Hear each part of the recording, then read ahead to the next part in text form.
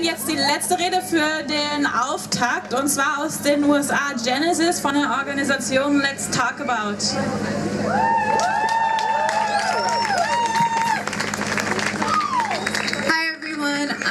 I'm going to read a short note from a dear friend and co-organizer, Eliza, that couldn't make it, and then I'll read my speech. Hi everyone, I am so sorry I can't make it today to share my support for this event. My name is Eliza Levison, and I'm a queer woman from the US living in Berlin for the past few years. I am so proud to be represented today on behalf of Let's Talk About by my dear friend and co-organizer, Genesis, and to be standing in solidarity with activists for reproductive choice from around the world. We, from Let's Talk About, believe that everyone deserves access to non-biased, comprehensive reproductive care, from the right to choose to terminate a pregnancy to financial, medical, and emotional support needed to bring healthy children into the world, and to care for them as they grow into people and members of our global community. As any of you who are citizens of faraway countries now living in another nation could understand, it's often overwhelming to see the events of U.S. politics and know that there is little we can do from such a great distance. Being able to grow in a vibrant global network of activists united in the same cause is an amazing opportunity for both of us to educate ourselves and what other circumstances around the world might be. I want to thank you so much for including us in this speech today, and together we will make a difference.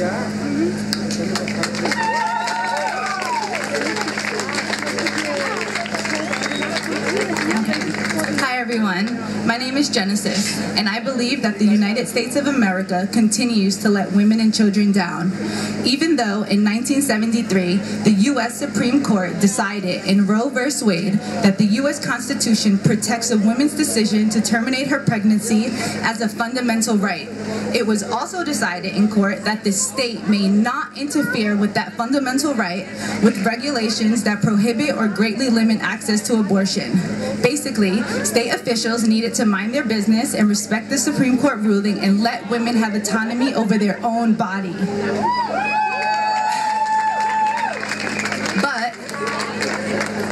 But ever since that ruling, governmental actions at national, state, and local levels have been designed to abolish the rulings or limit their effect. Why though? Why care so much about what a woman does to her body? Why care so much if she has the baby or not? I'll tell you. Restricting and criminalizing abortion keeps women, especially women of color, bound and vulnerable. It also lends its hand at giving women an inferiority complex served on a silver platter by the egotistical and self-righteous views of white men in power.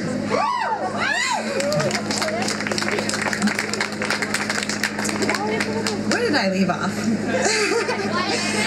Yeah, okay. It's like women take a giant leap forward and then those people in power are like, nope, and drag us 2 steps back. They want to criminalize abortion even though they don't criminalize men for leaving women after impregnating them. In some cases, they barely criminalize rapists for raping, but instead they blame the victim. The state of Alabama even wants to restrict abortion even if caused by rape or incest. Did you hear me? Alabama wants to pass the most restrictive and aggressive anti-abortion law in recent American history. If passed, right, that sucks. If passed, it will prohibit a woman from having an abortion even if she becomes pregnant after being raped or impregnated, usually raped by a family member. Fuck me if I know why female Governor Kai Ivey signed that legislation bill. In America, we have such a boys will be boys culture which normalizes rape and sexualizes a woman's body. If we keep this up, we will never have reproductive justice. Men in power continue to feel threatened by strong, educated, and empowered women, so they use politics, propaganda, and especially religion to sway the masses against women's autonomy and healthcare decision-making. The United States claim to be the land of the free, but without autonomy of our body, women are not free. Let me repeat that louder. Without autonomy of our own body, women are not free. But of course, the government knows that. I'm also sure we can all agree that religion is used to often limit the freedom and ability of women, public and privately. Religion usually doesn't benefit us, since religion is an ideal no person is held accountable. The idea that women are less is ingrained, and it becomes subconsciously or consciously hardwired into the masses. There is a clear agenda to subjugate women and strip us of our power. Thus, those in power use religion and faith to navigate their agenda against women and reproductive justice. There is a lack of education on this topic, especially on reproductive justice and what it really means. Mostly those in rural areas in the United States where conservative values are heavily implemented, there is a lack of liberal conversation. There is a lack of education when it comes to proper and effective sexual education. Students are rarely taught consent. Are there any Americans in the office, in the audience? Well, we weren't taught consent. I don't know if you guys are taught consent in Europe, but as you can see, that there's a problem there. There's also a taboo around having pleasure during sex, and most times than not, we're taught through porn and social media. Again, I hope you see a problem in that. There is a considerable fear and uncertainty as women regarding our future access to contraceptives and abortions. As the future of U.S. healthcare policy is debated, many women, including myself, are concerned about the impact of policy changes on our ability to access affordable contraception and abortion, which I, along with many, view as essential to the preservation of bodily and reproductive autonomy. The restriction to access affordable contraception and abortion should be viewed as unconstitutional. But as if they care about the Constitution unless it's about their precious guns. Anyway, the Constitution is hardly democratic. It turns my stomach that Trump has elected 2 pro-life justices, Gorsuch and Kavanaugh, onto the Supreme Court. A very much conscious and deliberate decision which may detrimentally tip the scale, resulting in overturning Roe v. Wade, a pressing reality which will affect the lives of millions. If overturned, each state would be able to decide whether their residents are legally allowed to have abortions. 18 states have already vowed to make abortion illegal if the law is overturned. This means women who live in a state where abortion is illegal must endure a back alley abortion, risk serious infection, or jail time. This also means that a woman will have to travel hundreds of miles to the nearest abortion clinic, depending on her state of residence, and that's only if her state does not criminalize traveling states for abortion. But don't worry, the rich will always find a way to pay for safe abortion regardless of the law. So, what are our takeaways? There's a serious lack of education in the United States despite the amount of money we pay in taxes and in private education. Religion is used to sway the masses. Propaganda is a thing. Do your research. Please, do your research. Men in power will never relinquish control to women, and they will always play dirty. There are hidden agendas against women, and importantly, what is reproductive justice? Reproductive justice is the human right to maintain personal bodily autonomy, have children, not have children, and parent these children in a safe and sustainable community. This includes not being discriminated against, not raising our children in polluted environments, not being scared that the police will shoot and kill our children, access to quality nutrition and maternity care, empowering women through education, ending sexual violence and victim blaming, security, clean water, and the list goes on.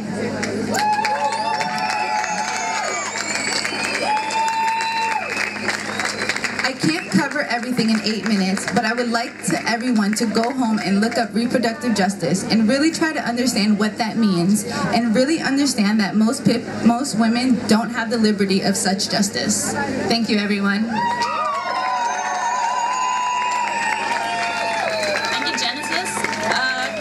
Kurze Info, die Kinderecke ist vorne, nicht hinten, wurde mir gerade gesagt.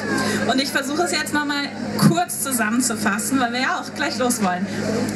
Genesis hat sich gefragt, wie kommt es eigentlich, dass ausgerechnet diese Männer jetzt anfangen, sich über Frauenkörper herzumachen? Naja, es ist nichts Neues, sagt sie, denn immerhin geht es darum, Frauen einzuschränken, sie auszuliefern, mehr oder weniger in Minderwertigkeitskomplexe zu verpassen, denn es geht darum, Macht über sie zu behalten. kämpfen. Das geht so weit, dass sie in den USA im Moment sogar dabei sind, in einigen Staaten die Situation drastisch zu verschlechtern, beziehungsweise in einigen Staaten haben sie das bereits. In Alabama geht es so weit, dass sie sogar Schwangerschaftsabbrüche nach Vergewaltigung oder Inzest, was meistens ja auch Vergewaltigung ist, komplett verbieten wollen. Sie sagt, das geht in den USA unter anderem deswegen, weil die Kultur Boys will be Boys, also Jungs sind halt so, Vergewaltigung und Sexualisierung von Frauenkörpern normalisiert haben. Aber sie sagt, ohne die Autonomie über unsere Körper sind wir nicht frei und deswegen geht es darum, dafür zu kämpfen und uns zu informieren. Sie hat hinterher noch zusammengefasst, nachdem sie sehr viel von dem, was Trump gerade alles Schlechtes anfängt, und ich glaube, ihr habt das alle auch mitbekommen, was ihr wichtig ist, dass wir es verstehen. Das eine ist, es gibt ein ernstzunehmendes Problem mit der Bildung oder der Information in den USA, genau dann, wenn es um Schwangerschaftsabbrüche oder sexuelle Selbstbestimmung geht. Religion spielt in diesen Kämpfen, wenn es um Macht geht, eine große Rolle. Propaganda ist am Wirken und wir müssen aufpassen, dass wir nicht der Propaganda, dass wir denen nicht glauben, wir sollen uns informieren. Männer an der Macht werden niemals die Kontrolle über Frauenkörper hergeben und sie werden von nichts zurückschrecken, um diese zu behalten. Und es gibt definitiv eine versteckte Agenda gegen uns Frauen. Sie möchte, dass wir uns mit reproduktiver Gerechtigkeit auseinandersetzen und was das bedeutet. Und es ist eben nicht nur die Autonomie über den eigenen Körper, das Recht, Kinder zu bekommen oder eben auch keine zu bekommen ist, sondern eben auch das Recht auf eine Welt, in der man diese Kinder eben großziehen kann. Es geht darum, nicht von Rassismus betroffen zu sein oder eben eingeschränkt zu werden. Und es geht auch darum, dass wir nicht beim sogenannten Victim Blaming, also im Endeffekt den Frauen oder denen, die ohnehin schon so Opfer geworden sind, noch die Schuld dafür zu geben, sondern uns für sie einzusetzen. Wir sollen verstehen, dass es eben immer so sein wird, dass privilegierte Frauen sich vielleicht Rechte nehmen können, die andere eben nicht können, und dass wir dafür kämpfen müssen, dass alle, eben auch die nicht so privilegierten Frauen, diese Rechte haben.